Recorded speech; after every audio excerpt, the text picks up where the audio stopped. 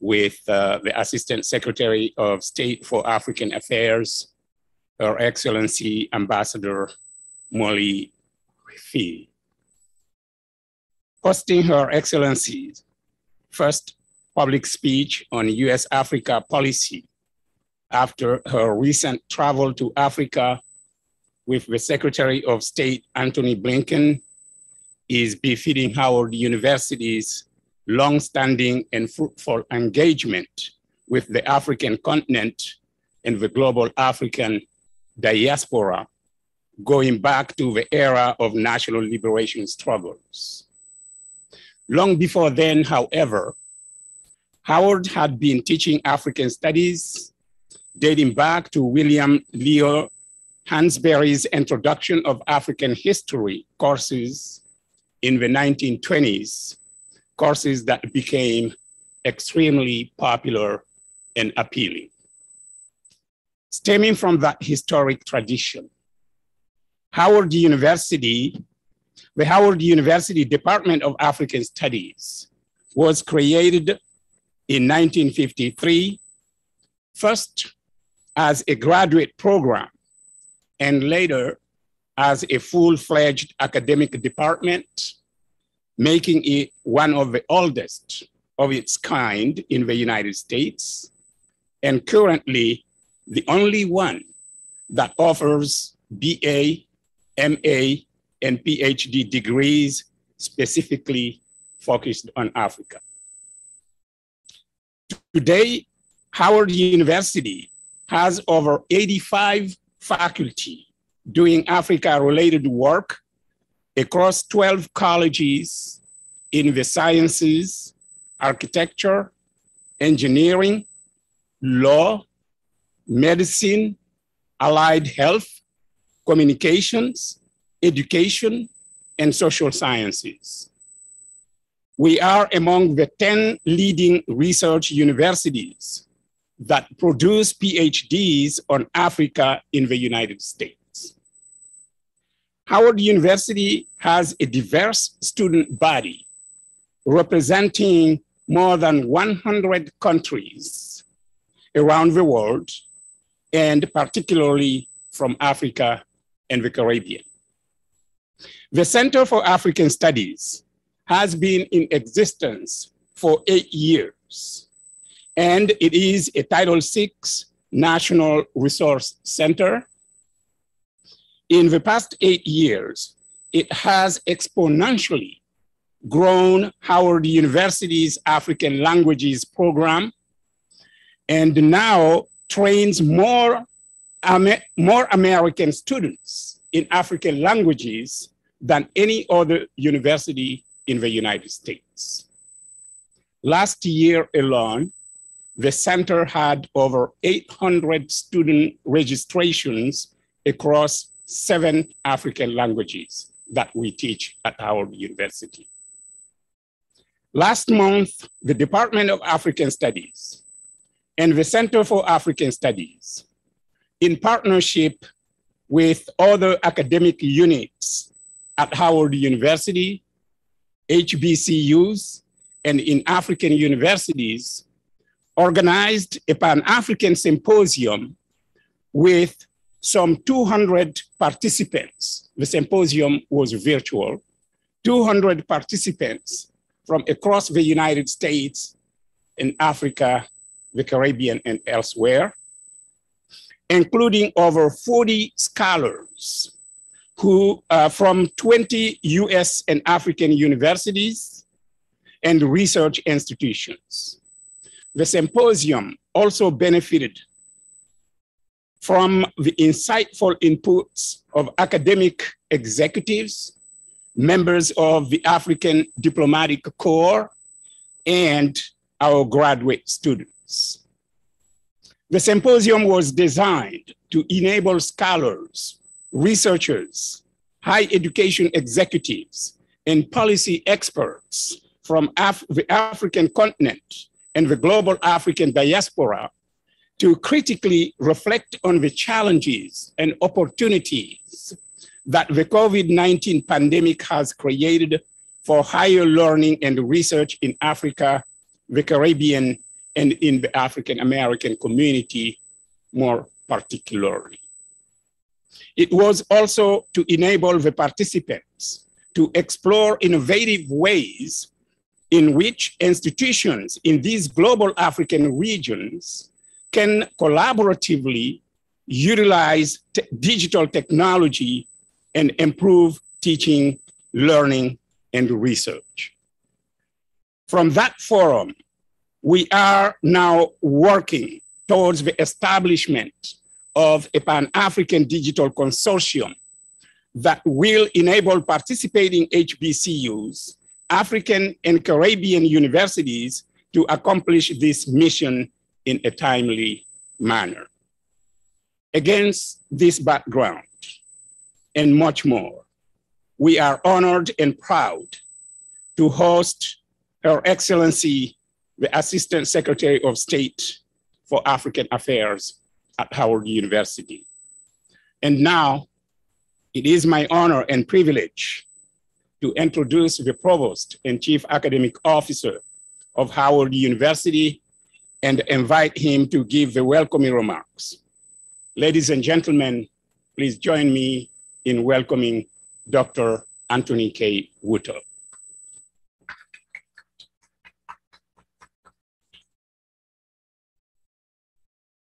Good morning, colleagues, friends, ladies and gentlemen, and it's especially my honor and our pleasure to welcome our students to this program. We are honored to host Ambassador Phee for a number of reasons.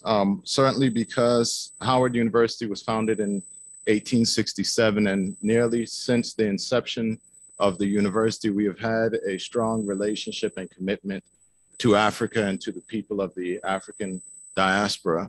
And so it is certainly a pleasure to welcome you, Ambassador Phee. In our discussions on the way here, you mentioned that this was your first visit to Howard University, and we certainly hope that it will not be your last visit. But I also want to thank and congratulate Dr. Krista Johnson, who leads our Center for African Studies, and Dr. Camara in his role as chair of the Department of African Studies. Howard University, as I mentioned, was founded in 1867, and we have always had a strong commitment to people of the African diaspora. As Dr. Camara mentioned, in the 50s and as we were approaching the end of the colonial period, a number of African leaders were educated and trained at Howard, including the first president of Nigeria and leaders from various Caribbean countries. And so we certainly want to continue in that vein. We are proud to host the Wrangell, the Pickering, and the Payne programs. And as I stand here and look to my right, and this framing highlights our Ralph Bunche International Affairs Center. It reminds me of Dr. Bunche, who was not only a faculty member here at Howard University, but was the founder of the Department of Political Science and committed his life to foreign service and to creating a better world for all people. And so, not to belabor my stay here, but I thought it would be fitting for me to close with a quote from Dr. Bunche. And he is quoted as saying, "The well-being and the hopes of the peoples of the world can never be served until peace, as well as freedom, honor, and self-respect is secure. Peace is no mere matter of men fighting or not fighting. Peace to have meaning for many who have known only suffering in both peace and war must be translated into bread or rice, shelter, health, and education, as well as freedom and human dignity. A steadily better life, if peace is to be secure, long-suffering and long-starved forgotten peoples of the world, the underprivileged and the undernourished, must begin to realize without delay the promise of a new day and a new life." And so I am pleased to welcome Ambassador Phee, because these are some of the same precepts that have marked her life and her career as a diplomat. She served, as was mentioned, in Ethiopia before she was appointed by President Obama to serve as ambassador to South Sudan. And so she is certainly a friend to Africa.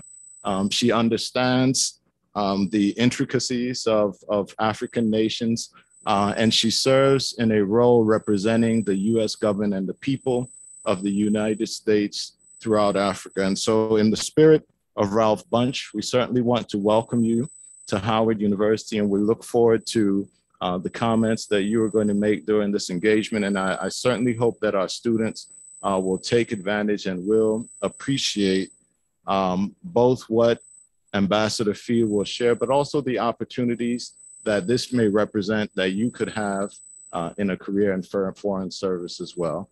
Thank you again, and welcome to Howard University.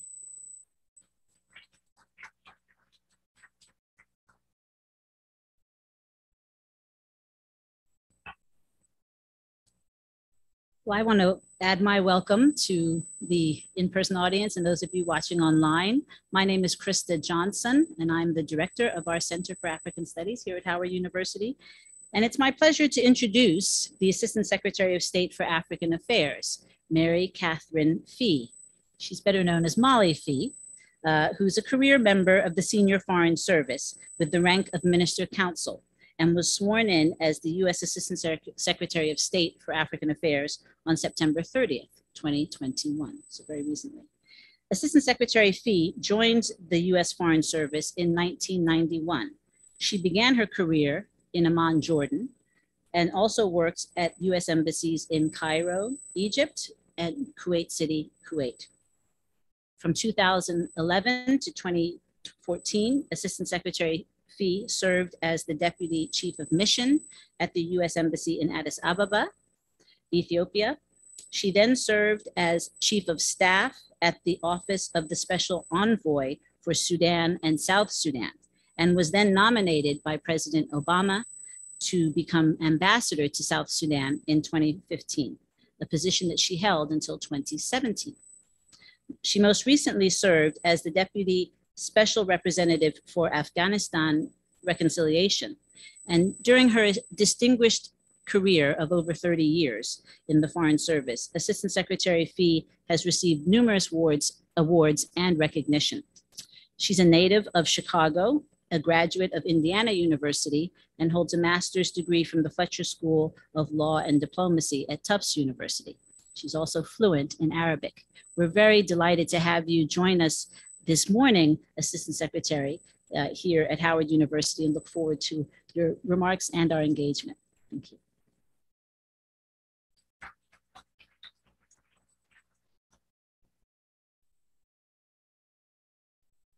Good morning. Let's see, I'm short, so I have to adjust that. I want to thank all of you for the warm welcome here. I'm a longtime district resident, so I have walked the streets around Howard University, but I've never had the opportunity to come inside and see the buildings. So thank you. And the buildings are impressive, but it's the spirit of the people who have been here and who are here, which is so encouraging and inviting. So thank you for having me here today. I also want to thank you, Dr. Johnson, the Provost, Dr. Camara, for the thoughtful and informative introductions. I learned a lot listening to you, and I hope that the students who are here with us in person and virtually also enjoyed those discussions. Today, I'm really excited to have an engagement with you as we think about the future of U.S. Africa policy. I'm, of course, really excited to come first to Howard University so early in my tenure and my assignment, because Howard is truly one of the capital's jewels. The Center for Africa Studies and the African Studies Department at Howard are, as was discussed, among the best in the nation.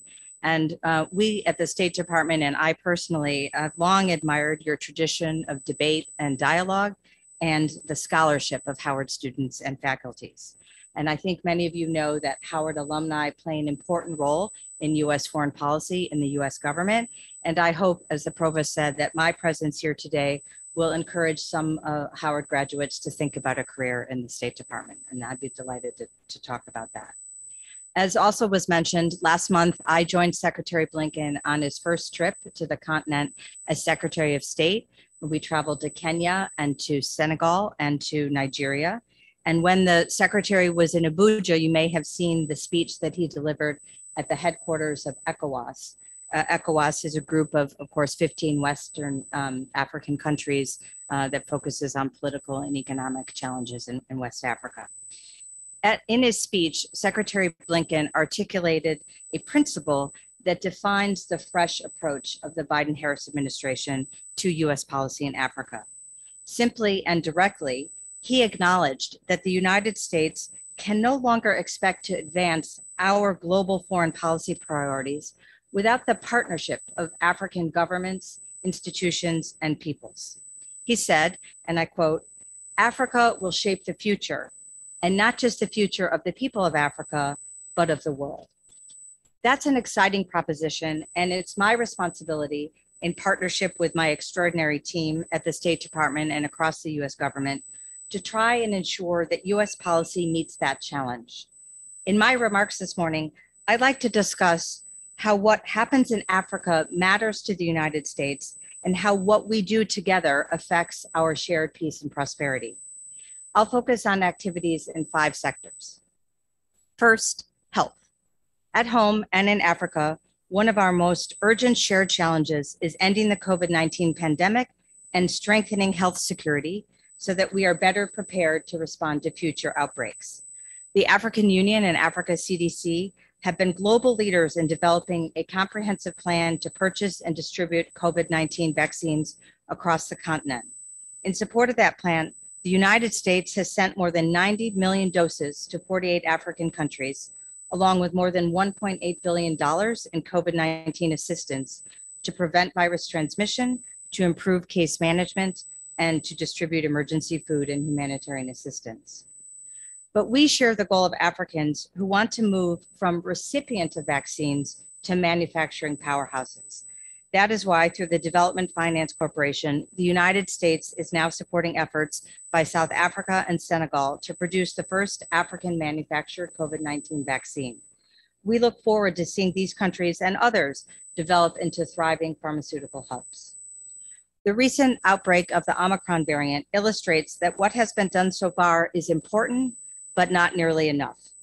We all benefited from the quick action by South African scientists to identify and report the new variant. Their work and transparency are a model for the world. Out of an abundance of caution, the US government imposed temporary country-based travel restrictions to buy time to conduct a scientific review of the severity and spread of the Omicron variant. We understand that these restrictions are causing real difficulty for those in South Africa and nearby countries, and look forward to a timely adjustment of our travel policies. We are learning from this pandemic. We know that viruses don't respect borders, so that the only long-term solution is to vaccinate people everywhere across the world. We will continue to work with our African partners until we can put this pandemic behind us and improve the collaboration between our health systems. Second, the economy. The COVID-19 pandemic is not just a health crisis, it has caused an economic crisis here and abroad. Many African countries experienced their worst economic downturn in more than 25 years due to the pandemic. Although GDP growth for the continent as a whole is projected to hit 3.7% this coming year, we will continue to look for ways to support Africa's economic recovery. One important example is American backing for the decision to suspend the debt of 32 African countries.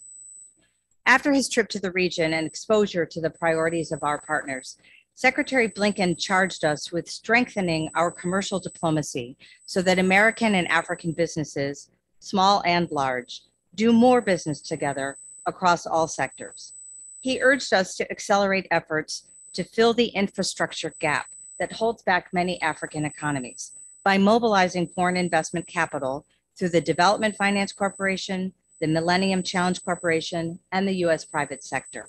We are also working to expand opportunities for small and medium-sized enterprises, women-owned businesses, and diaspora investments.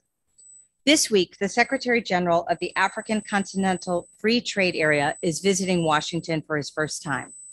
Africa is expected to become the 5th largest trading bloc in the world, and we want to be their partner of choice. I want to stress that we do not seek to limit African engagement with other countries. Our goal is to offer better deals that reflect America's competitive advantages and our values, and deals that create new opportunities for U.S. businesses. Expanding Africa's economic power is good for Africans and for Americans. We also need to look around the corner when Africa's young people will be the global workforce of the future. Third, the environment. Another area of common challenge is responding to the climate crisis. We understand that the catastrophic impact of the climate crisis is not an abstract concept in Africa, but a physical reality affecting lives and livelihoods now. Deforestation, drought, food insecurity, and rising sea levels are just a few of the effects Africa is experiencing from the climate crisis they had little to do with creating. These phenomena, in turn, are affecting the vitality of the Earth's air, water, and ecosystems. We intend to partner with the African Union, African governments, and African societies to support climate adaptation projects to help Africans respond to these dangers, seeking to help those directly endangered on the continent, as well as those of us indirectly affected. To reduce emissions, we will continue to support renewable energy and what is known as green tech. We are proud of the Power Africa program, which has brought electricity to more than 88 million people in Africa since its launch in 2013, and 80% of that power generation is based on renewable energy. Fourth, conflict. The United States plays an important role in promoting peace and stability in Africa. We recognize that millions of Africans grapple daily with growing insecurity from crime, violent extremism, and internal armed conflict. We engage diplomatically with African, regional, and international leaders and institutions to reduce or end conflicts in African countries such as Ethiopia, Sudan, Somalia, Mozambique, Cameroon, and Mali, because violence in these places steals the future of Africans.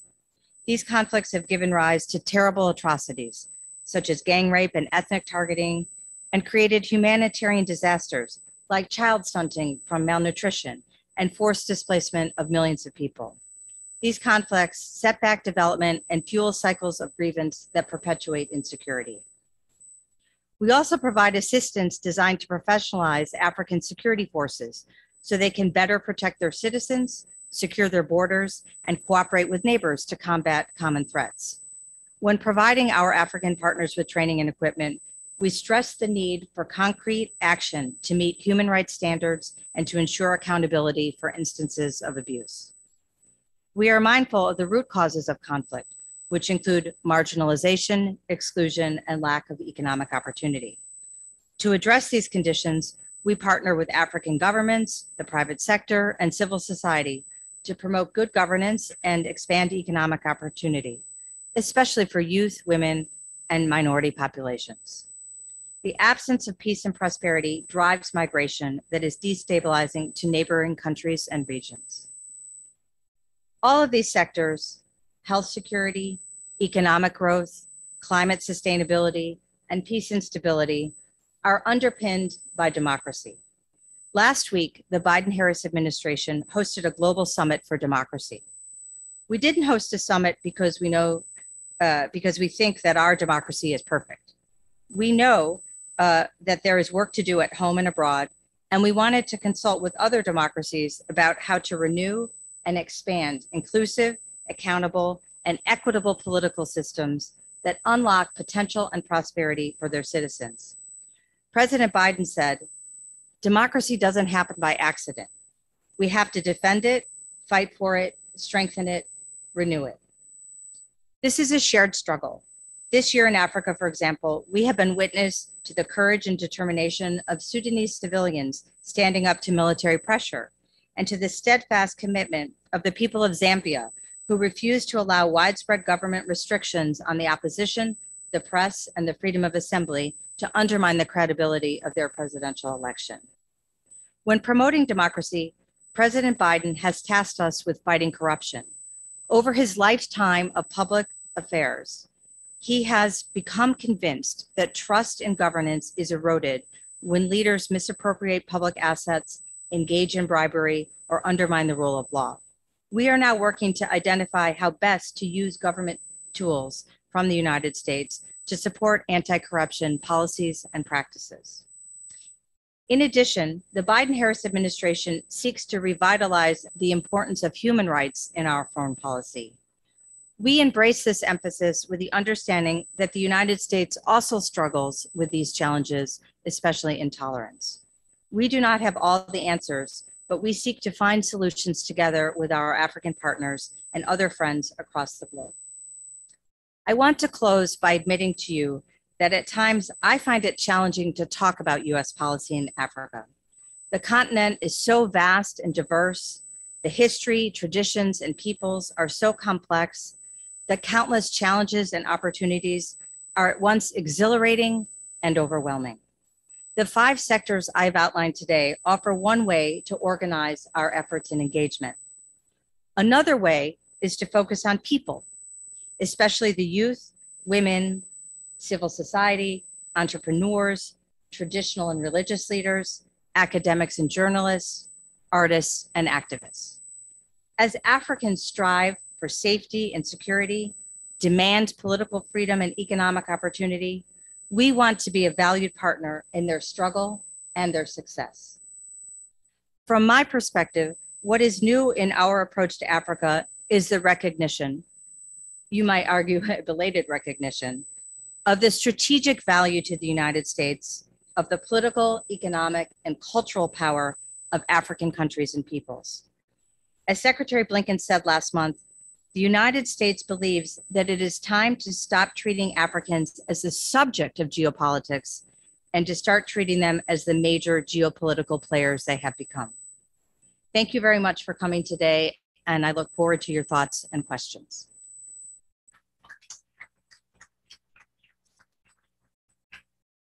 Should I join? Yeah.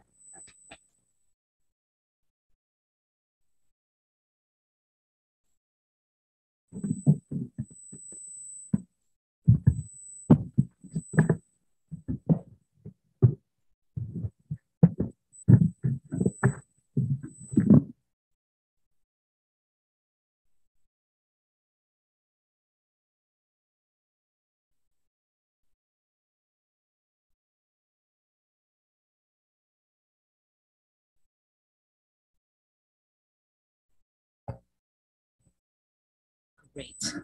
I hope everyone can hear me. Yes. Thank you. Well, thank you very much, Assistant Secretary Phee, for your remarks and again, for joining us here today. Howard's campus is full of students and faculty and educators and intellectuals who are really committed to the African continent and to increase dialogue and engagement with Africa. So I know we have a lot of questions. I have a lot of questions, but I'm going to try and keep my list a little bit short. Let me just begin though by, I guess, tying in with, I think, some of the 5, key themes that you outlined in your speech. Today, we're witnessing a number of really, I think, concerning declining trends on the African continent, and especially with regards to U.S. Africa relations. We're seeing a decrease in trade between the United States and Africa vis-a-vis certainly other main trading partners and players around the globe. China, the big, kind of elephant in the room, certainly the case.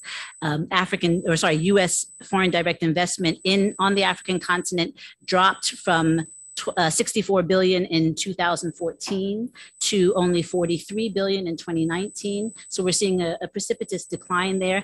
And interestingly, that's surpassed by actually remittances to the African continent, which actually surpassed 48 billion in 2019. So some of the trends are clearly going in the wrong direction. You're seeing a lot of backsliding with regards to democracy and governance on the part of many African countries. A resurgent kind of coup phenomena, certainly in the Sahel region, which is very worrying and troubling. But as you said as well, and I think you quoted even Secretary Blinken's words, that the future is in Africa, right? And Africa certainly plays an important role with regards to many of the initiatives and the priorities that the United States has, let alone, the Biden administration. Its youthful population, the Africa Free Continental Trade Agreement, which is going to really create the largest consumer certainly by 2050, when the population really reaches its its maximum, you're going to have the largest consumer population or population of consumers in the world on the African continent. Also, Africa really is the future of multilateralism. You see, it has been a very important and growing important influential bloc in the UN that votes as the bloc in the UN. So those are all reasons why we should be more interested and engaged. Let me just ask, though, with regards to the trade issue in particular and foreign direct investment, if you could elaborate a little bit more on that. Has been, I think, a real hiccup, I guess, for the United States government in terms of incentivizing and finding ways to encourage U.S. companies and U.S. businesses to invest on the African continent. Are there specific, I think, strategies that you have or that you think that we could implement to really ensure that we're not going in the wrong direction there with regards to foreign direct investment and these kind of business relationships? Well, thank you for that opening. And I think you have the same challenge I have, right? There's so much to talk about in terms of what's happening in Africa and what could happen in terms of U.S. engagement with Africans. In this specific area of trade, we need to do better, and I think Africans need to do better because it will be to our mutual benefit if there is more trade and investment.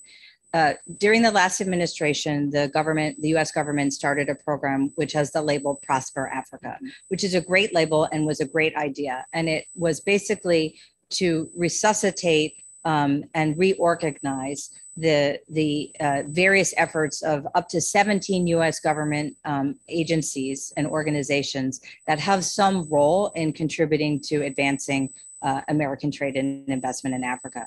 So in effect, we're trying to do a one-stop shop to make it easier first for American businesses to find a portal into Africa and to make it easier for African businesses to find a portal into the United States. So that effort is ongoing. It's not going as quickly as someone with my impatient nature would like to see, but because I'm impatient because the opportunity is really there, and I would like to see us mobilize our assets and our resources to advance trade and investment. I think in Africa, there's also a responsibility to address the enabling, what is called in the jargon, as you know, the enabling environment, right? So what can African governments do to make sure that there's predictability in their economies and that foreign businesses can operate prudently, if you will, in terms of their own investment, so that their exposure is not only lucrative for the company, but also creates a sustainable way of investment. Last summer, when President Biden joined G7 leaders in Europe, they agreed to do something which has the label Build Back Better World, which you've probably heard of. And the idea there is to mobilize G7 investment into Africa and other countries across the globe, and in particular to focus on areas which are competitive advantages or comparative advantages, particularly for the United States. So we're looking at investment in the environment, in the climate sector, the so-called green technologies. We're looking at investment that promotes women's exposure and inclusion in the workplace. We're looking at digital economies. So those types of issues that sort of build to our strengths. So I do, and the other, I think, really important tool, which is not as big as we would like it to be yet, but is certainly having an outsized impact, is the Development Finance Corporation, which is a retooled Exim Bank to try and mobilize capital. But when I ask about the size of deals in Africa, I've learned that some of the challenges are it's hard to put together like the size of a deal, for example, that you might do in a place like India because of the constraints in the local environment. So that's why I think we both sides need to work on that subject. Yeah, interesting. Thank you. My next question is with regards to the COVID travel. Yeah. And, kind of bluntly, the question is, when is it going to be lifted? And the context, of course, of that is that there were, I think the majority of Africanists, believe that there was dubious, justification for the ban to begin with. We know now that Omicron is in more than 30 states around in the United States. It's in dozens of countries around the world. So why still a ban which only penalizes and restricts, movement and access to the Southern African countries remains, kind of, I think, a thorn in U.S. Africa policy, not just for, the Southern African countries, but I think what's interesting as well is that you're seeing this is a broader issue. Obviously, other African countries have taken up this issue, I'm sure, with the U.S. government, but also the diaspora. You might not be aware, but there's a petition, an activist group online called Color of Change, and they've actually recently were disseminating a petition which was targeted really towards the media and the kind of the narrative, the kind of racist narrative of the ban. But it signals that the diaspora as a whole are also concerned with the what appears to be the U.S. continuing to kind of structure its engagement with Africa using the same old narratives of either, kind of a paternalistic or sometimes downright racist narratives. So I understand, obviously, there's all kinds of medical reasons and kind of medical advice that comes into these decisions and whatnot. But obviously, your office is probably tasked more than any other with controlling and defining and making sure that the narrative is one that we want to put out there. So the first question, as I said, just a very, do you know when will the travel ban be implemented? And then what is the kind of the debates or the discourse or in the Bureau to control the narrative so that it is not perceived as being a harsh penalty, really, vis-a-vis the Southern African countries in particular?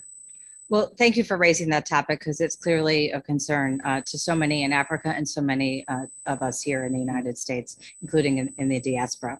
First of all, let me say we recognize the deep disturbance that the travel restrictions has had in terms of economic opportunities, humanitarian opportunities. I know that the difficulties of travel have a real humanitarian impact on people, and we're very conscious of that. And we've had a really good dialogue with the African Diplomatic Corps here in Washington and with our African partners on the continent about the issue and how it's affecting them.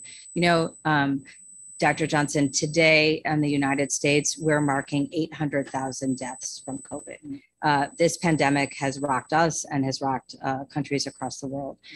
So my understanding, because of course this is a decision that the president made in consultation with his scientific advisors, is that, as I said in my opening remarks, that they took the decision to temporarily impose the travel restrictions while they assess the new variant and its severity and how it's transmitted.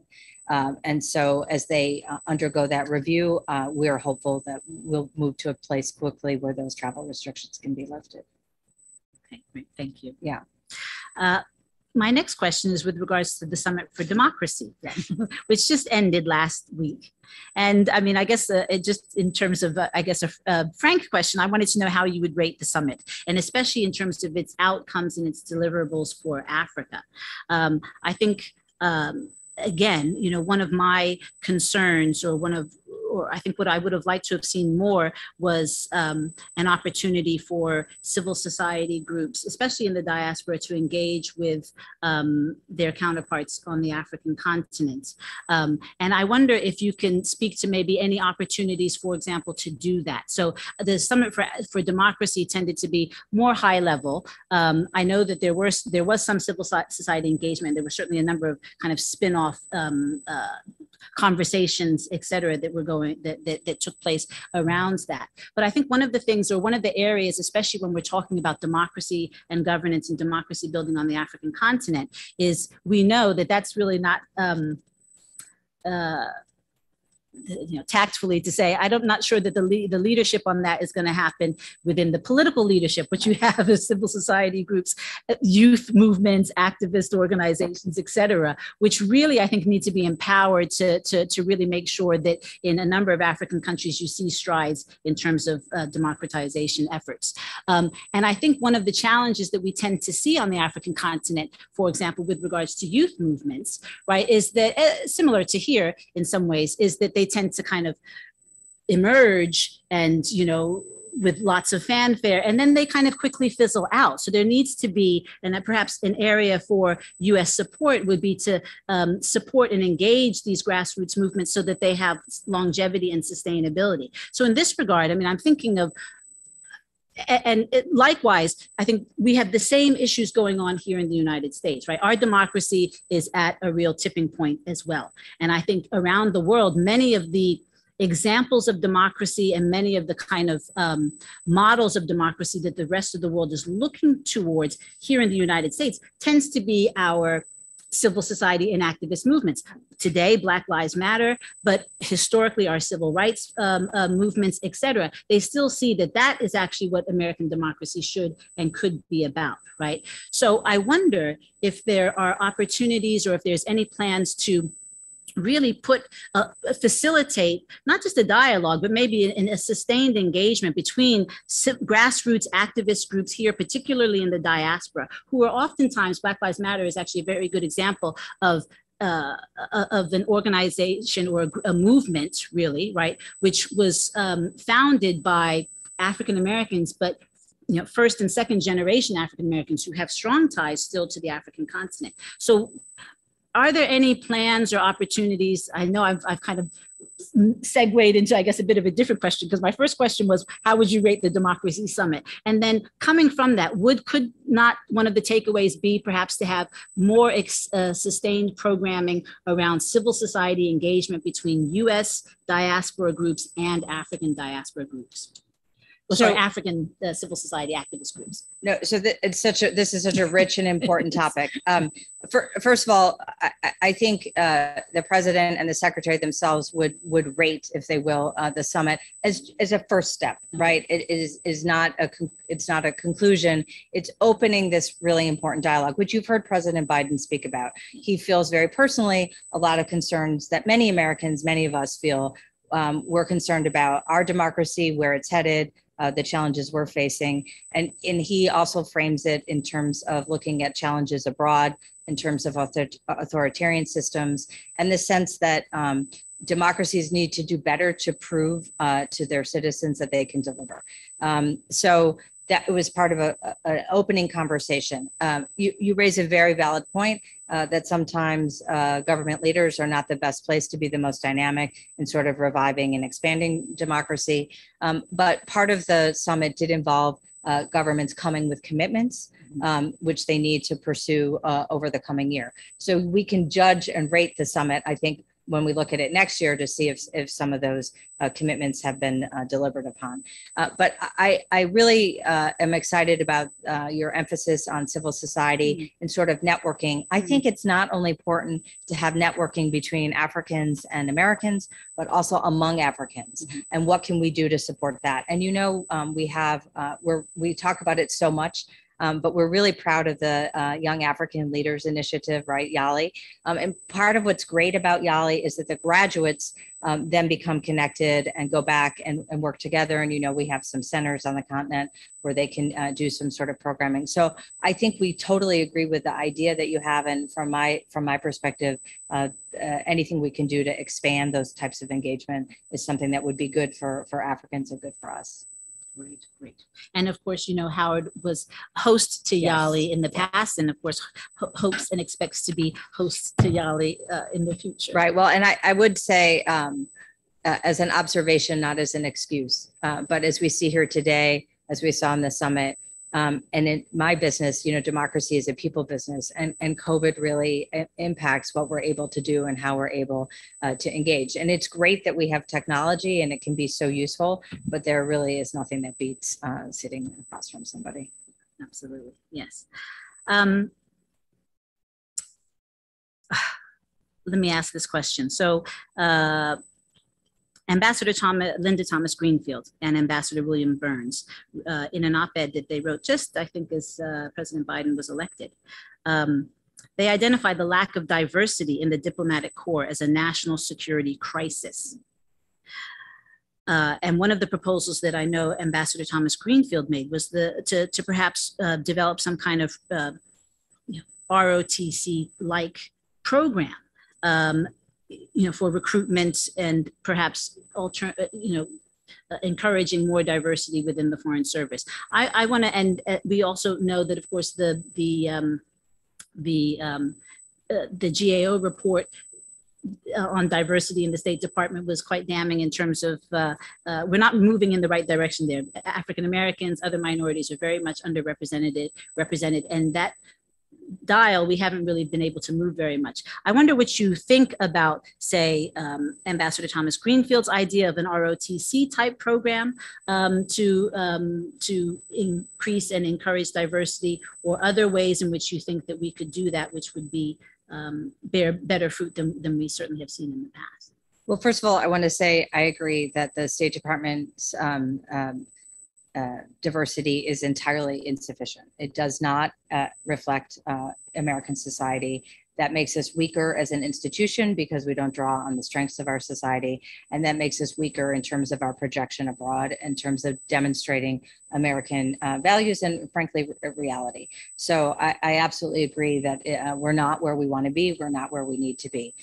In terms of solutions, I think we're finding that there are many routes to achieving more diversity, and that each individual effort on its own is not going to, get us to where we need to be. So we need to look at a lot of different ways of improving the situation.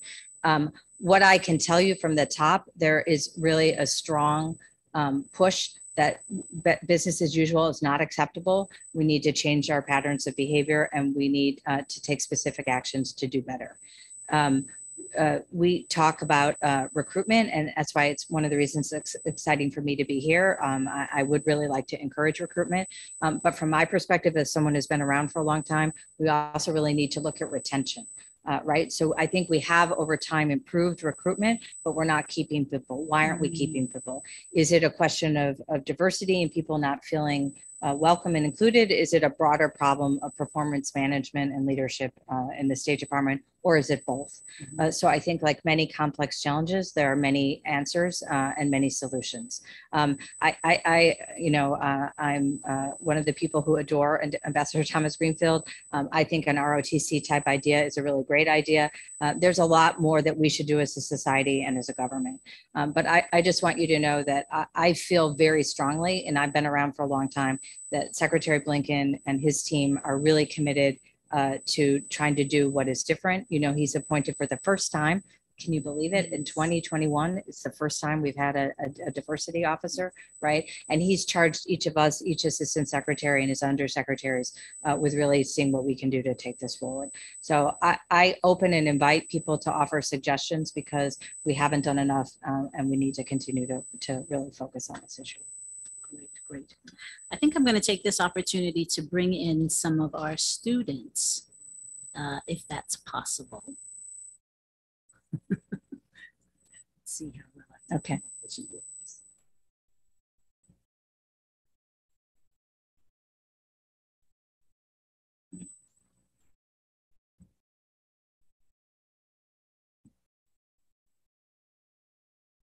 Are we able to get the Zoom meeting? Oh, sorry. Okay. Oh, I'm sorry. Yes, now I can see our students. Okay. I'm sorry, you can't see the students behind you, and we can only see ourselves there, unfortunately. Maybe if you pivot a little bit, if you don't mind. Not I'm sorry.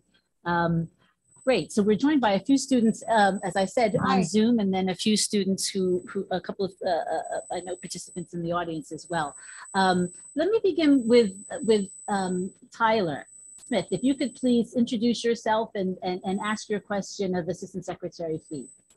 Hello, and thank you so much, Assistant Secretary Phee, for being with us here today. My name is Tyler Smith. I'm an International Affairs major, computer science minor sophomore from Prince George's County, Maryland. I'm very interested in Sino-African relations. And right now, we see that China-Africa bilateral trade has been increasing for the past 16 years. Specifically in the digital sector, we see Chinese companies like Huawei and the Transsion Group being responsible for much of the digital infrastructure and smartphones being used in Africa. So my question is, in regards to digital economy, what do you think is causing African countries to choose Chinese investment rather than American investment? What is the U.S. doing to maintain its trade relationships and digital economic influence in Africa? Hi, Tyler. Thank you so much for joining us today. And may I congratulate you on your area of focus. I think it's super timely and will be very important to the United States and to Africa in the years to come. As you know, one of the reasons Africans choose Chinese investment is because it's available and it comes on terms, particularly initially, that seems easy and accessible. I have confidence that if Africans have the choice to choose American technology or basically American products or services in any sector, that we would be competitive and we would be welcome to engage. So what we need to do in the United States is be better at helping our businesses have availability and access and entry into African markets. And that's what Dr. Johnson and I talked about a little bit earlier, what more the United States can do to organize itself to assist our businesses to engage. We are also focusing on how, specifically in the digital sector, how we can encourage African governments to protect themselves from predatory Chinese practices in that sector, and to make sure that, again, American products and technology are available as alternatives. So that is an area that we recognize is important to Africans and important to us. There's also the question of cybersecurity. I learned this morning that you all have had a real challenge this year. And unfortunately, I don't think that's going to be an uncommon experience. And we want to create conditions in Africa where Africans don't experience threats like that.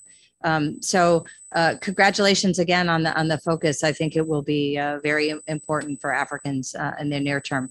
But don't ever be reluctant to bet on the United States. I think we'll be okay. Great. Thank you. Thank Thank you you so Tyler. much. Thank you. Alyson Haylor, may I ask you to introduce yourself and ask a question of the Assistant Secretary? Sani Bonani, Assistant Secretary Phee. Iga Malami U Alyson. We thank you for being here with us today to discuss U.S. Africa policy under the current administration. So, Siyabonga, we thank you. I'm a Foreign Languages and Area Studies Fellow, specializing in isiZulu, and a PhD student in African Studies here at Howard University, focusing on public policy and development as it pertains to the cultural and creative industry's role in peacekeeping and gender-based conflict prevention and resolution. Here at Howard, we're exposed to the longstanding historical, but also contemporary ties between the US and the continent of Africa. Many of these ties emphasize the cultural and creative relationship as a binding force that strengthens US Africa relations. For example, the Basketball Africa League and the NBA, or the Pan-African Film and Television Festival of Ouagadougou in Burkina Faso. Africa is the youngest continent in the world with an increasing population. In the coming years, Africans are expected to make up more than 40% of the world's youth. The future is African. It is pertinent to tap into, invest in, and support various sectors in the continent, like the creative and cultural industries. My question then to you centers on US Africa policy toward cultural diplomacy and the idea of leveraging soft power to strengthen the US Africa relationship and empower African countries to claim what many call the African century. I know you recently traveled with Secretary Blinken to Kenya, Nigeria, and Senegal.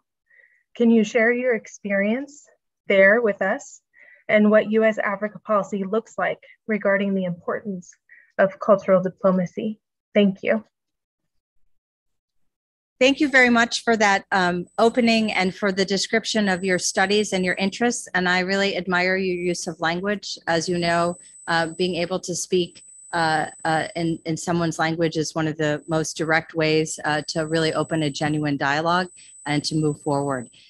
Cultural diplomacy is so vital and important to what we do. And it's an area where I think we can only expand.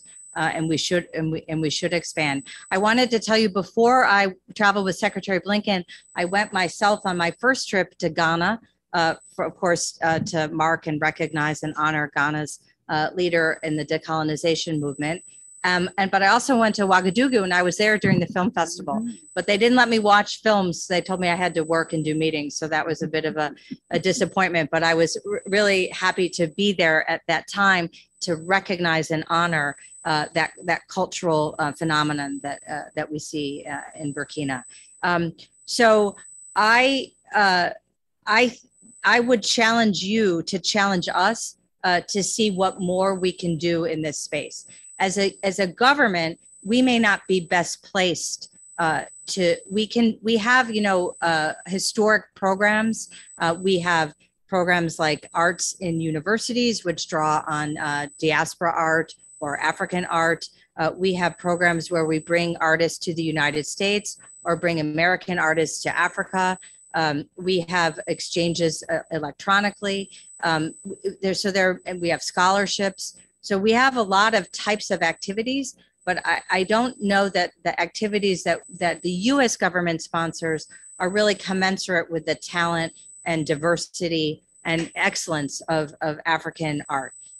So I think that's an area where we would welcome advice from outsiders on how to do better, to draw particularly on the talent of the diaspora in the United States to strengthen these pre-existing linkages. You didn't mention literature. I'm sort of a bookworm.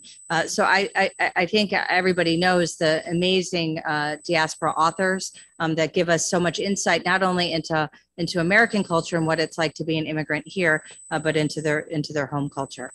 So these types of programs are a really good way to build and deepen the bonds that already exist between our countries and our peoples. So thank you for focusing on it, and thank you for raising the question. Thank you, Alyson. Thank you. Next, I'll turn to Jean-Claude Abeck. Would you please introduce yourself and ask your question of Assistant Secretary? Thank you very much. Good morning, Ambassador Phee. Thank you for being here with us. My name is Jean-Claude Abeck. I am a graduate student with the African Studies Department here at Howard. I'm also a FLAS fellow, and I take Arabic. It's so exciting to hear that you yourself, you speak Arabic. So may I say salam alaikum. It's a pleasure to have you. I am going to focus my question on security, which was part of your 5 plans that you spelled out. And I would like to start by underscoring the fact that security is a huge challenge, which you so well stipulated, and partly because, especially in Africa, it's always a moving target. And so I want to say that it's something we can't take lightly. We appreciate the work that your office is doing. Of course, there's always areas of improvement that we can always have conversations on. And part of those challenges that I like to talk about is the constantly evolving threats that we face. I know you mentioned the issue about resurgence of coups that we've seen in Guinea. We've seen that in Mali and Sudan.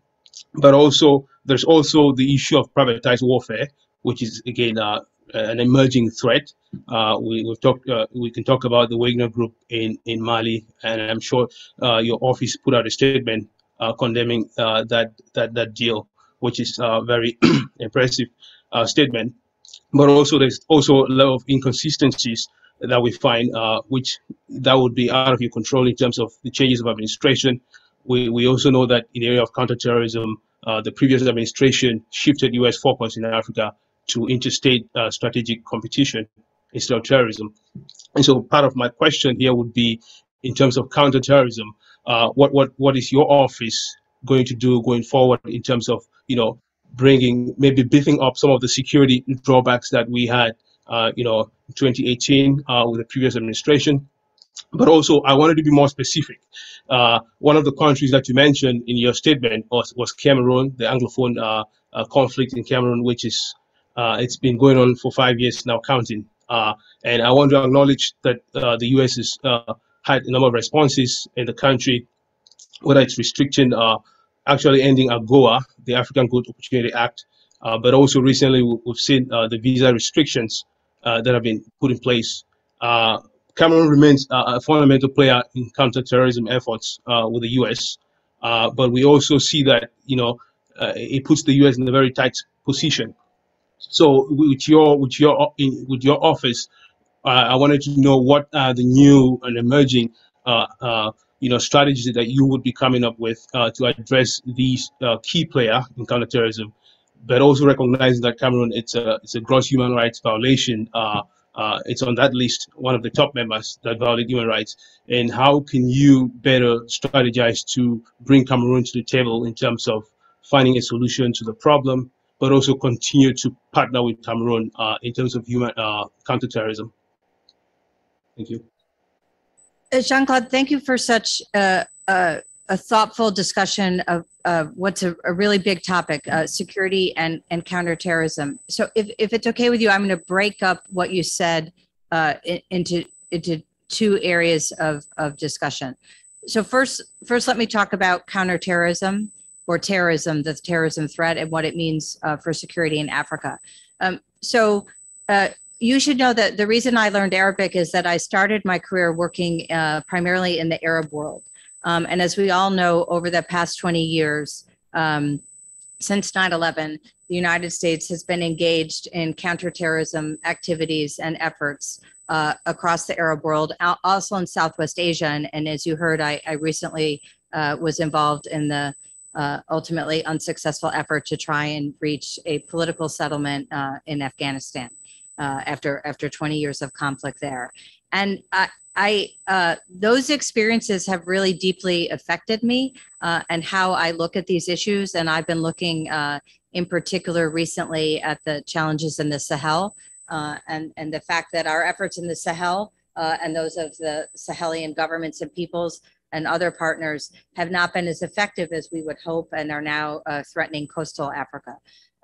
So I'm trying to consider what can we learn from the 20 years of effort. And I think most individuals who've been involved in that process have come to the conclusion that a primary, or in some cases a sole focus on security action, military action, is insufficient in addressing these problems, that these problems are rooted in often poor governance, policies by states that exclude certain actors, certain groups, certain communities. I think the problems also include economic challenges, environmental challenges, fights over resources driven by the climate change crisis. So it's a really, and I also think social problems. I talked about exclusion of communities, but whether different tribes can live together, whether different religious groups can live together. So it's a really complex problem set, as you know, but I think the takeaway is that we need to do more than just security action. Security action is necessary given the horrific conduct often of terrorist groups or violent extremist groups, but it's insufficient on its own. So that's one of the lessons we take. And I also think we take away the lesson that we can't just keep doing the same thing and hope we get a different result. On the one hand, you can't expect to change an environment immediately. And so there's a requirement to invest in time and to allocate sufficient resources. But on the other hand, you need to be honest if you find that your effort isn't succeeding or is perhaps counterproductive. So if that's helpful to you, when you say strategy, to me, strategy is thinking about what is our intent, what resources are available to us, what metrics do we have to try and measure what we're doing and hold ourselves accountable. So that's how we're looking right now at the terrorist challenge in Africa and how we can be a good partner to African states and societies trying to restore stability and trying to reduce their vulnerability to terrorist activity. I don't see in Cameroon it as, I heard a little bit of either or in your question, like because we cooperate at times with the government of Cameroon on counter-terrorist activities, that we are somehow uninterested. Maybe that's not fair to you. That's just how I heard it. That we're not interested in the conflict, the internal conflict there, its devastating consequences, and how to find a way to help the parties move forward. So I want to tell you that that's something that I believe that I would like our office to work on. The bureau is the term we use at the State Department. That's something I think we need to work on. I would like to see us focus more energy over my tenure to see if we can revive what are certainly right now seem to be moribund external diplomatic efforts to help the parties resolve the conflict, and particularly to encourage the government to create conditions for a dialogue. So that's something where I think an external push is necessary, because left right now there isn't much of an external push and we don't see much movement. So I agree with you that it's an area that is having devastating consequences for the people of Cameroon, and contributes, I think, to their vulnerability in terms of exploitation by terrorist groups and individuals. So that's how I see them united, not as an either or, if that makes sense. Thank you, Jean-Claude. I'm going to turn now to Malik Ngugi to please introduce yourself and ask your question of Assistant Secretary Phee. Which way I should look? I know. Oh. Yes. Okay. Hi. Hello. Hello, Secretary Phee. Thank you for allowing us to partake in this discussion with you today. My name is Malik Ngugi, and I'm a freshman political science and Spanish double major from Wichita, Kansas. During your recent trip to Africa, specifically Abuja, Secretary Anthony Blinken said that the United States knows that on the most of the urgent challenges and opportunities we face, Africa will make the difference. And I wholeheartedly believe in that as well. One of the challenges that young people, such as myself, are worried about is climate change. Just recently in the U.S., we have witnessed a deadly disaster in the Midwest/South region that may become more normalized without proper action against climate change. During the recent COP26 meeting in Glasgow, the United Nations announced such action with the Comprehensive African Climate Initiative. What type of natural disasters may become more severe in Africa without these detailed climate initiatives? And what are some of the challenges and opportunities that the U.S. and African nations see in combating this issue? Malik, thank you very much for highlighting this topic. And I'm so excited that you are here at Howard and thinking about it. And I hope you have lots of support from your fellow students, because you need to do better than the adults in this country and in other countries to make good on the threat that we're all facing. And what I was trying to highlight in my talk, which I think, in my view, has not been emphasized sufficiently in past U.S. policy discussions on U.S. Africa relations, is how what happens here affects Africa, and how what happens in Africa affects here, and not only here, but the rest of the globe. And I think you can see that so clearly in the climate sector. So I'm not a scientist. So you could probably better describe to me the economic challenge, or I'm sorry, the environmental challenges in Africa. But what I see, because I focus a lot as a diplomat on conflict, I'm really concerned about the resource competition that is resulting from particularly desertification. And you see that like in the Lake Chad region and in other areas of Africa where the alterations that are resulting in our ecosystems because of climate change are changing the way people who have like engaged in certain types of livelihoods for millennia are operating or forced to operate. And that's massively disruptive to them, sort of socially, economically, politically.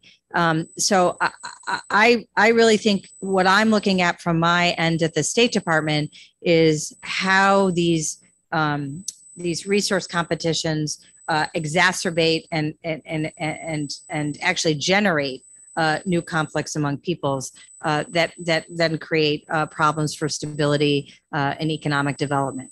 I don't want to sound all negative though, because I think there's real opportunities to try and sort of match new technology in the United States and actually new technology ideas from Africans to try and do better in energy generation, in terms of energy generation that doesn't hurt the environment, that contributes to economic development, and do better in sort of traditional sectors like mining, so that the sort of human rights and environmental consequences are not detrimental to local populations. So I think there's a lot of opportunity for us to work better there. But just so you know how I focus on it, I'm focusing on the conflict consequences of the climate crisis. Does that make sense? Yes, it does. Thank you very much. Thank you very much, Malik. Thank you. I'm going to turn now to our audience and invite Renee Odanga to ask a question. I'll get to a couple more questions as we go along. Please introduce yourself as well.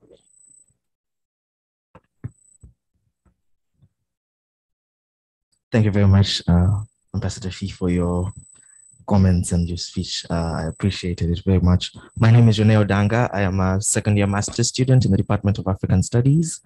My question is on education. You mentioned and called the African youth the global workforce of the future. I am from Kenya, so I'm an international student at Howard. I just want to start by contextualizing the situation of international education in America.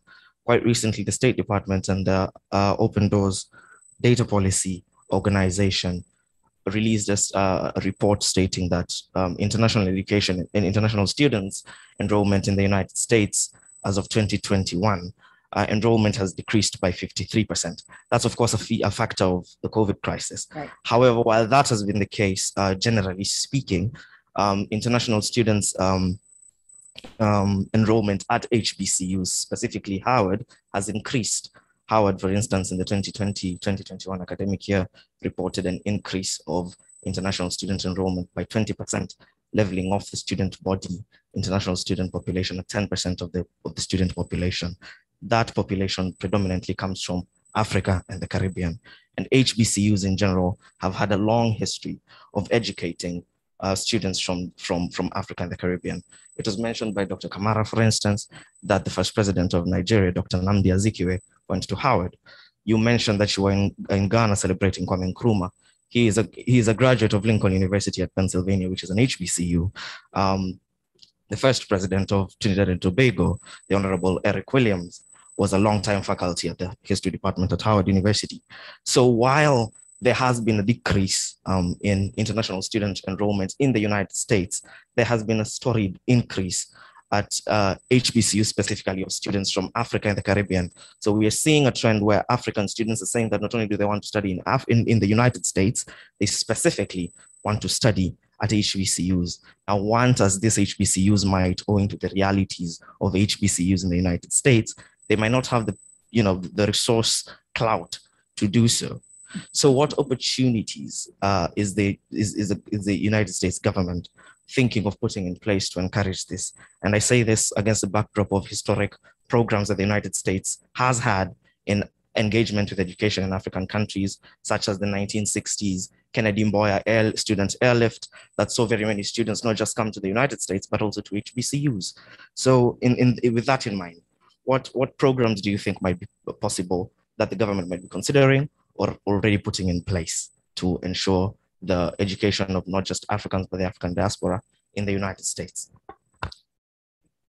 Well, thank you for speaking and for updating me on those statistics. And first of all, let me thank you for choosing to come to the United States. And as an American, I'm excited and thrilled to see that we still attract talent such as yours, and I mean that very genuinely. And as someone who's interested in foreign policy, I also want to make sure that Africans can benefit from the educational opportunities in the United States and use the experiences and expertise that they acquire in their own countries to help improve situations back there. In terms of U.S. government actions that we can take to make it possible for more African students to come to the United States and study, the first you note is, of course, the very simple and basic challenge of obtaining a student visa. And so I know that there have been serious backlogs in processing student visa applications because of COVID. And I want to reassure you and other students that there's a sincere effort underway to try and address those backlogs because everyone who works at the State Department recognizes the importance of exchanges and the importance of allowing and creating an environment for students to come to the United States. And I can tell you, all of us, I think you know this, on our very first assignment, we serve as consular officers. It's a bonding experience. So everyone, no matter what your area of expertise or focus, you start by processing visas. And the most exciting visas to deal with are student visas because everybody is excited to create that opportunity. So that's an important area of focus for us. In terms of US government financial support for education in the United States, that has varied over time. Based on administration policy or congressional support. And I expect that will continue to be the case, that depending on the different configuration of the politics of the moment of the US government, that will affect the level of support for education. But I think I can tell you that there's a strong history. You see here the Dr. Bunch program, you know about the Rangel and Pickering scholarships, you know about the Fulbright programs. So there's a strong history in American governance of looking for educational opportunities to promote interest in foreign affairs, both from students abroad and from American students going abroad. So I can tell you that there is a real interest in seeing what more can be done in that space, but it will be constrained by what our Congress is willing to support and what different administrations are willing to advance. Thank you. I'll actually just follow up on that question because it's interesting. One of the more stunning statistics that I heard recently was the fact that there are currently more Africans studying in China than there are here in the United States. I mean, I think China has clearly made a strategic decision to put state resources, for the government to support Africans to study over there. There are long-term, obviously, consequences to this. So obviously, I mean, Renee is an international student, but there's the larger, kind of picture that as we have these kind of student exchanges and engagements and whatnot, China is setting up, its future engagements between business people, educators, et cetera, et cetera, et cetera. And I appreciate that our government works a little bit differently. Perhaps we don't have the resources to do a completely, massive state-funded scholarship program. But is that completely off the table, or are there not certainly other ways in which we really recognize that this is actually a long-term investment, right? Because it's not simply investing in wonderful, might I add, students like Renee, but it's really setting the United States up to have better engagement, better partnerships, and people that we can go to on the continents, in the future. So, I mean, how fearful are you with that initial statistic that there are more Africans now, and that was never the case, right? Right. More Africans now studying in China than there are in the United States. I think it's really good to discuss that kind of development and then so that policymakers can consider what that might mean for our own policy choices. And, first of all, let me say I'm really grateful that HBCUs make an effort to create an environment where African students can come and flourish, both historically and currently. And I encourage you to continue to do that. And that is one of the aspects of our society that is different from Chinese society, that our academic institutions are free and independent and make their own decisions. But we as a government can also assist in creating an environment and mobilizing resources to help you do that. So I imagine there's a lot of discussion on Capitol Hill on the role of China in Africa, particularly and in generally. It's an area where I think there's bipartisan consensus about concern about the threat. When Secretary Blinken talks about our relationship generally with between the United States and China, he uses the C words, I call, sort of, there's areas where we might cooperate, there's areas where we might coordinate, and there's areas where we might be in conflict. And so I think if you think competition might be in education. I like to think that American education is still a better value and offers better opportunities for students. But I think this kind of discussion is helpful to affect our policy environment and maybe drive us to make decisions that create more opportunities in this space. Thank you. Thank you. I'm going to take one last question because we're running a little bit out of time. Dr. Fraser Rahim, did you have a question for? You do. Great. So thank you so much for being here. I'm an alum of the department, did my PhD here, and also I worked in U.S. government on counterterrorism issues for over a decade. So appreciate having sound leadership back here in the nation's capital and a nice balanced voice with the Biden administration. Not going to talk about security right now, but another area that I work on too as well, which is on tech slightly. Particularly interested in your thoughts in the South China Sea, slightly connecting back to Africa in 1 second. Taiwan is obviously the leader on semiconductors, computer chips, and curious about how we can have more better public-private partnerships on the African continent and finding alternative, perhaps locations to provide some of those technical advanced technologies and working with great US businesses. So just curious your thoughts in the Africa nexus in light of just, as you know, the tensions in the South China Sea, and also obviously offering African expertise and working with US businesses as well. Thanks. Thanks for that question. I'm not really, I'm going to be very bureaucratic and say I'm not going to take the South China Sea question because it's not an area that I'm competent to talk about. I would say just generally, as you know, we support Taiwan's ability to operate freely on globally, but specifically in the African continent, to have its own engagements with African governments and engagements in the economic sphere.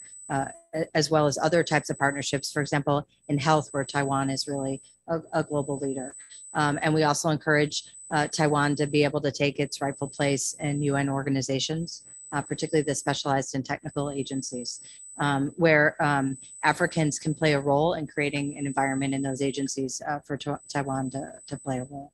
Is that what you were looking for? Yeah, okay, great, thanks. It's very nice to see you.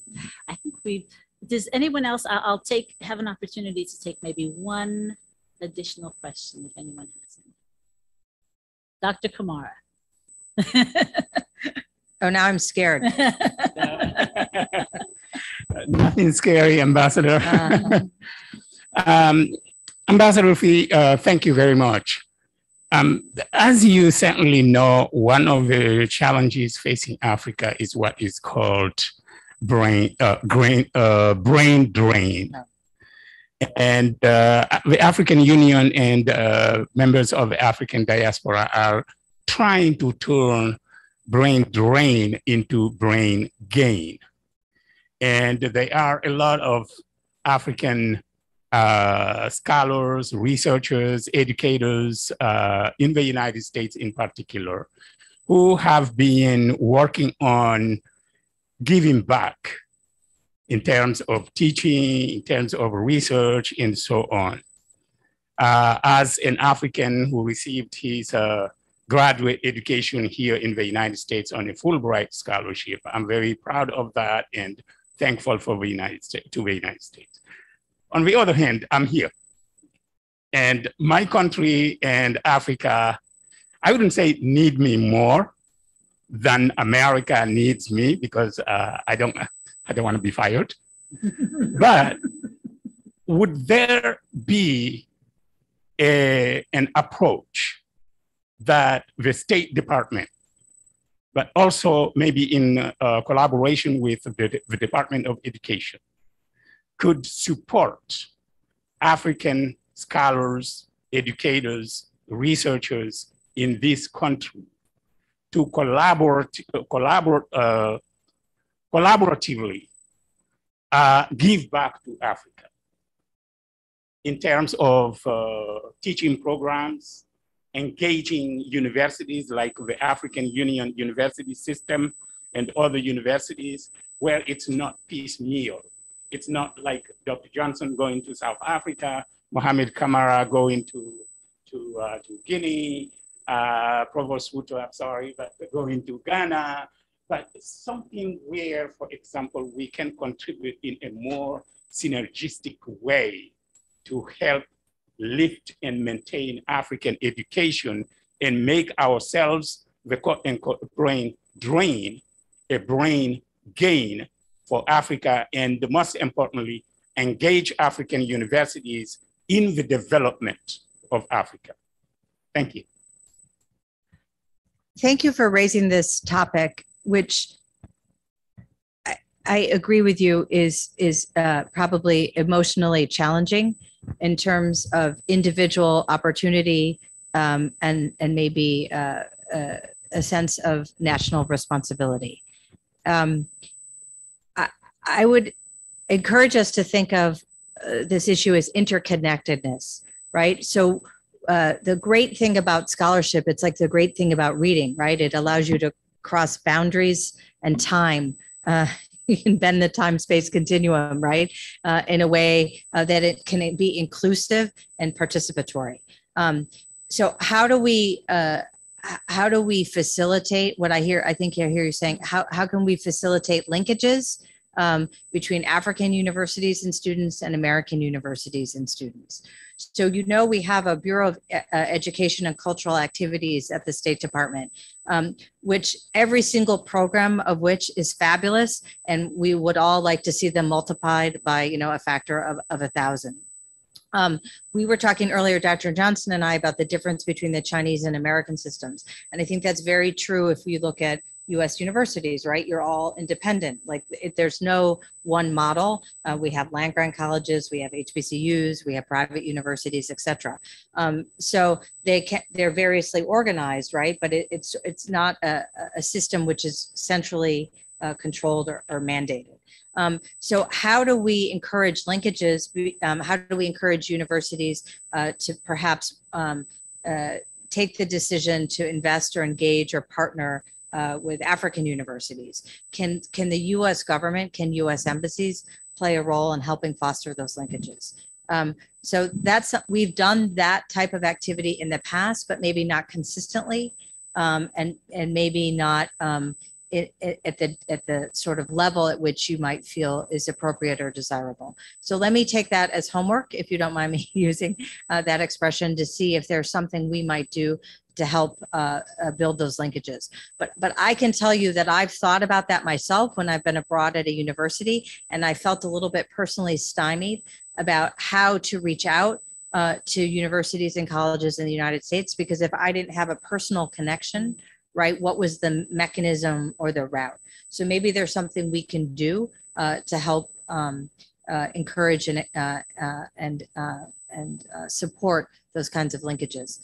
Because I do think, particularly in today's world, you don't necessarily always need to be physically together, but if we can create and foster these linkages where you can share research, where you can share lectures, and hopefully have visits, COVID and other health challenges notwithstanding, I think it would be great for everybody. So thank you for raising that topic.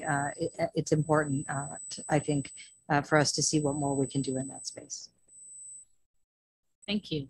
I think we're going to have to wrap up there. We've gone a bit over time. I want to I want to thank you again, Ambassador Phee, for joining us this morning. It's been really, I think, a very fruitful engagement discussion. And I hope just the beginning of longer conversations and opportunities to engage with you around U.S. Africa policy. I want to invite Ambassador Dr. Camara, Mohamed Camara, to come and just give a vote of thanks on behalf of us. And I just really want to thank all of you. I have really enjoyed the conversation. All of you are so informed and excited and committed to Africa and to U.S. engagement in Africa and African engagement in the United States. So it's been really a great experience for me. And I did want to come here early and invite myself to come back often. So thank you. Thank you. Great. Thank you. Thank you very much. Thank you.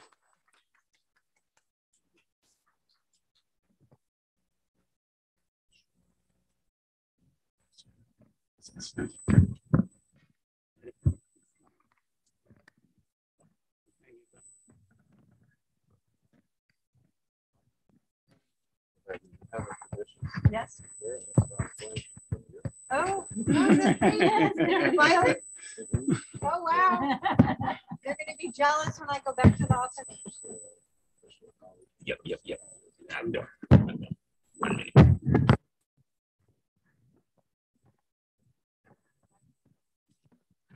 Okay.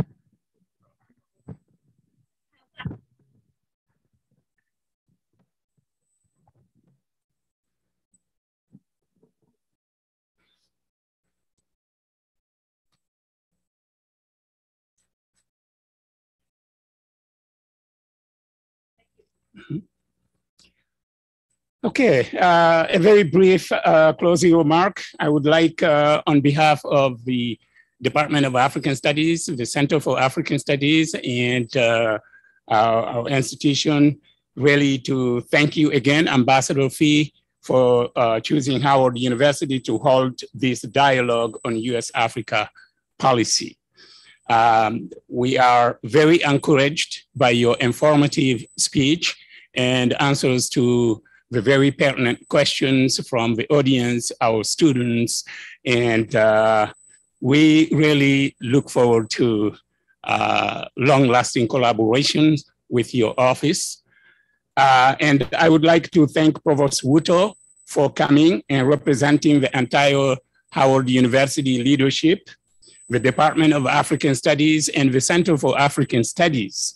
Are very grateful to you, Provost Wutoh, for your unwavering leadership and support for all the projects and programs that we pursue for the common good of Howard University, the United States, Africa, and the global African diaspora. I also want to thank all those here at Howard and in the State Department behind the scenes who have planned and made this event possible.